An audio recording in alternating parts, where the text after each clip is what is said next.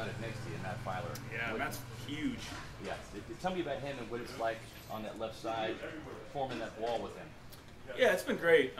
You know, I think I've said it a bunch. Just getting an offensive line to gel, I think, is the biggest thing. And get as many reps as you can playing next to the guy you're going to play next to is huge. So, you know, Matt was here early in OTAs. I was here. You know, getting to get those early reps together has been awesome. And now, you know, just getting our communication now, what we want to say to each other, and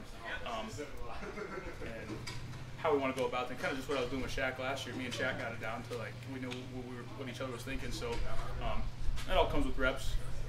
But, you know, Matt's been great. Okay, thanks, guys.